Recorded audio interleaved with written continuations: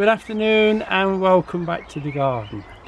Now finally we're going to start by pulling some of this rhubarb. As you can see, it's monster this year. I don't know why it's got this big. We've done nothing to it other than what we do other years, but it's a monster. Now I have removed the flowers as they've been coming, and now we want to get in and try and pull the red stalks. That'll let more light in, and then probably the green ones will turn red anyway. One thing you want to remember, when the rhubarb is this big, as we go into it, there'll be some yellow leaves that will want pulling away and taking away. If you don't, they'll just go rotten underneath and you'll have all the slugs etc. in the bottom. Let's have a go.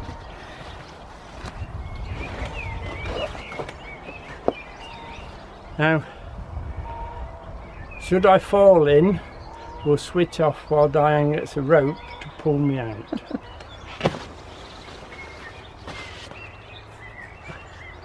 What I should do, I should pull them and put them down, then we'll cut them, put the tops in the wheelbarrow and the bottoms in the truck.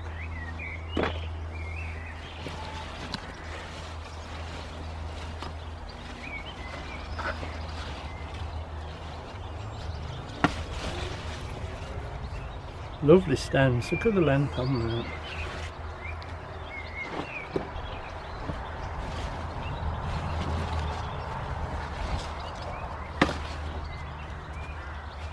That's a nice one as well.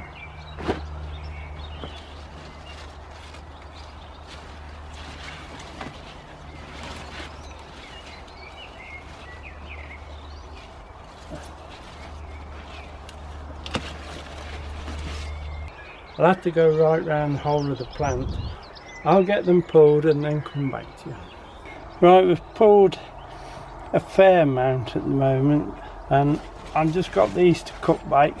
You always do it about an inch below and just take it through. Look at the length on that. That's a pudding on its own. And just take them across. I do compost the leaves.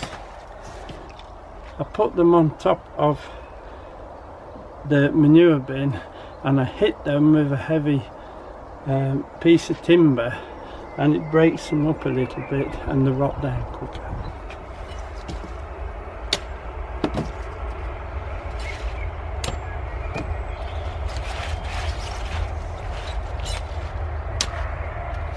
That must be the longest one we've got.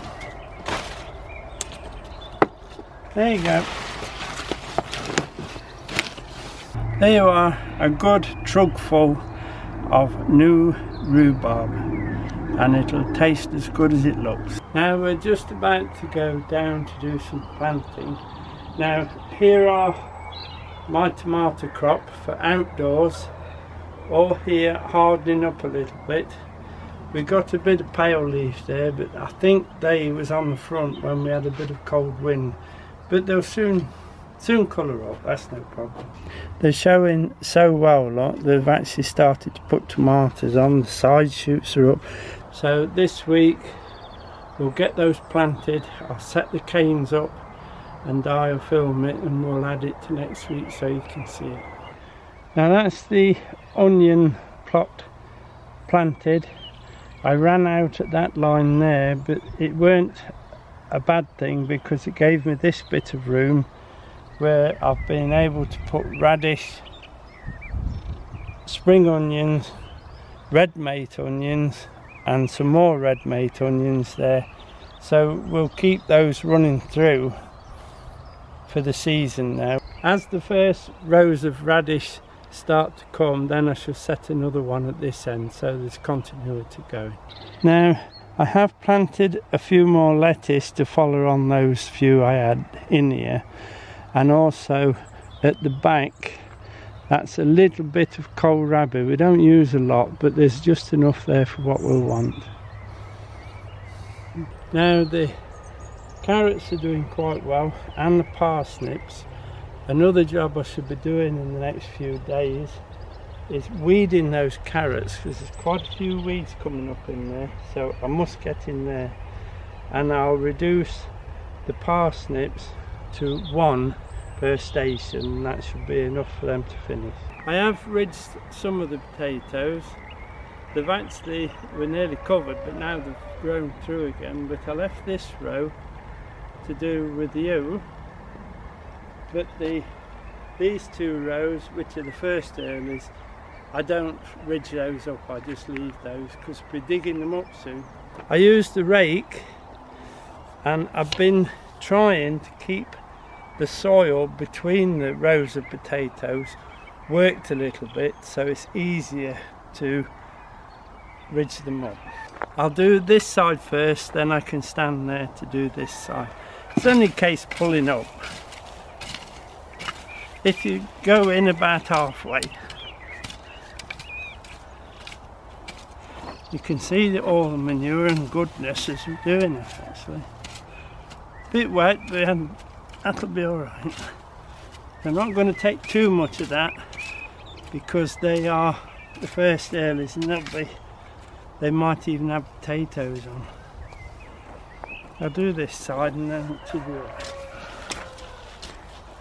By ridging the main crop up, this is the first ridge. I will actually do it again with some fertiliser in the gullies and take that up. This encourages more potatoes to come out of the stems, and we're in favour of that.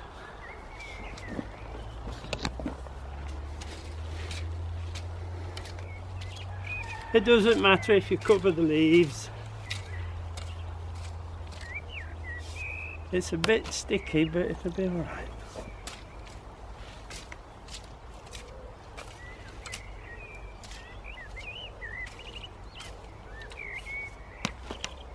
There's a lot of worms in it, eating all that manure and compost we put in. They're doing rather well.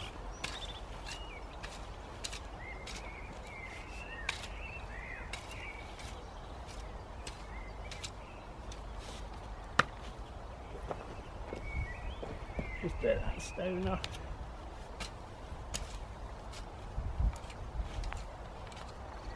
There you go. Now, because I've done a little bit more space between rows, it makes the ridging up easier, and also it gives more room for the air to pass through to keep the potato tops dry, so we might not get blight.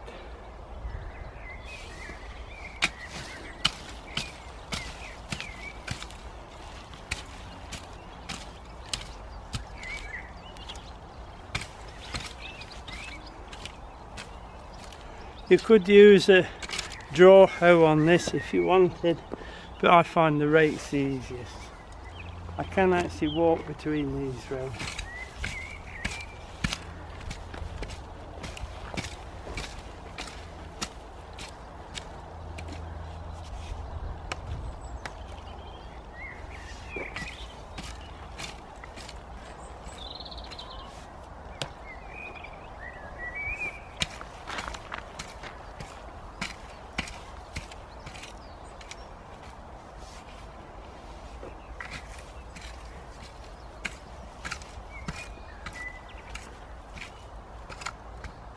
Great to take the footprints out, leave it tidy.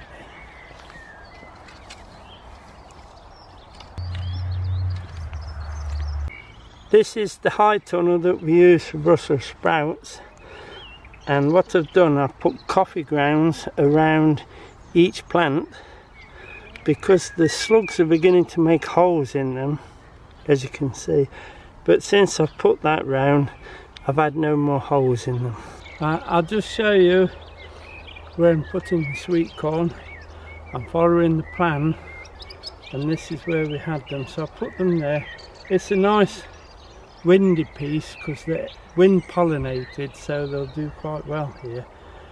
This is actually the plot for the tomatoes, So I should be setting, as you see they're ready, so I should be setting the canes up this week with you and get those in.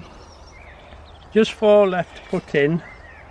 I've already marked where I want them, then I can get all my spacing correct as I go. So I'll take them out. Quite deep these, and I just crunch that up.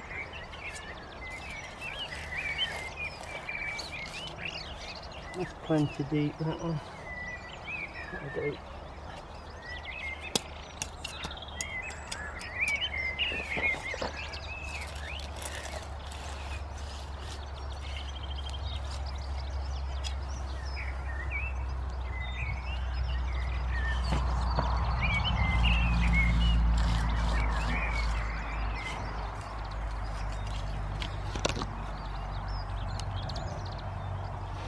We're in root trainers, we'll open them up.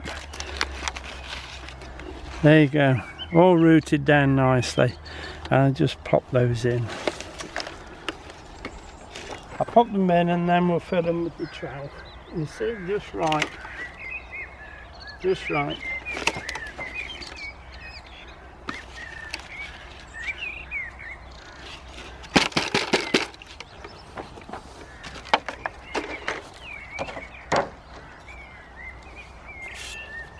I'll start this end so you can see it. Just go and loosen it. If you remember, when you push that bulb planter in, it makes a shiny hole. So, and then what I do, as you can see, I just go along like that, round them, make a square. And now, once I've been round, I just chop them a little bit, like that. So I'll plant these 3 and I'll show you them done. That's the sweet corn planted. There's not many plants there, but that is all the plants we really got. I got about the right number. Oh, excuse me. That's all the plants we got out of 1 packet. It doesn't seem many, but there's enough for what we'll want. But to do double, these are quite expensive seed. They are hybrids and they're called Swift. We're in the fruit case, do a little bit of planting now, but I'll just show you the dwarf peas and the dwarf beans I've already put in. And what I've done is I've put some of this, it's very soft wire. It's very thin and very soft. And I've put them in just to give them a little bit of support. They'll soon latch onto them. They'll never get to the top, I don't think, but at least it will support them a little bit. That's the row of the dwarf bean. That's the Sonata. That's that yellow one we put in last week, I think. On this side, I'm going to try 3 rows of coco de paimpol. Now, they've germinated all right, and when I put them in the cold frame, I think we had a little bit of wind from the east, which was too cold for them, so it's took a lot out. So I've got enough for 2 rows, and then I've still got seed left, and I'll put those for the 3rd row and see if they catch each other up. I've grown these in the root trainers again. The root trainers are coming towards the end of their life now. They don't last awfully long. And what I'm doing is I put the line on and I put the holes in. I don't know if you can hear the birds singing, but it's a beautiful day for them. And then I'm planting that row, making holes so I've got rows side by side. I'll show you how I do it. Just put those in. A little bit careful with them, because they've done well to get this far if that wind was blowing them. But I think I've lost a 1/3 of them to the wind. But it's like most of these things, it is a lesson to be learned. And because this ground is quite soft, I can push those together and then put some soil up against them. Then what I do is I'll make a second row.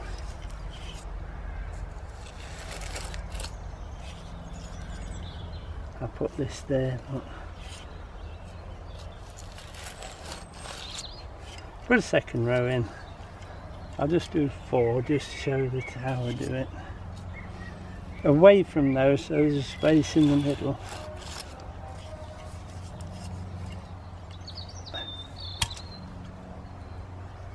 We've had days of dry and this land is so wet.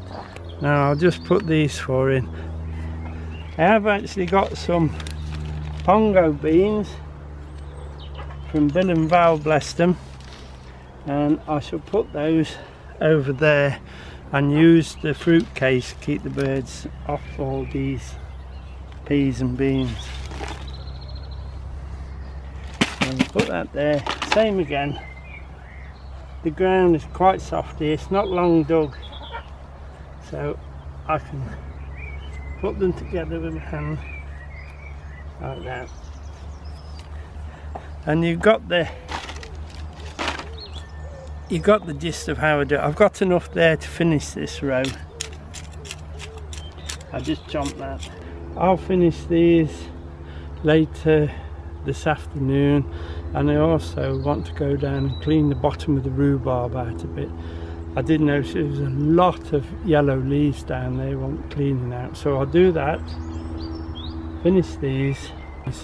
I'll try, what I've got left I'll do perhaps a single row, and then I'll set seed. Now that'll be it for now. Thank you for watching. Thank you for subscribing, and that subscribe, we do appreciate it. Now next time we're on, we'll do those, get those tomato canes in and get those tomatoes in. Must go with that. A few more beans in here, and then there's some leeks, celery, there's all sorts still to go yet, but we'll try and keep up with it with the camera as much as we can. Take care everyone, and we'll see you all soon.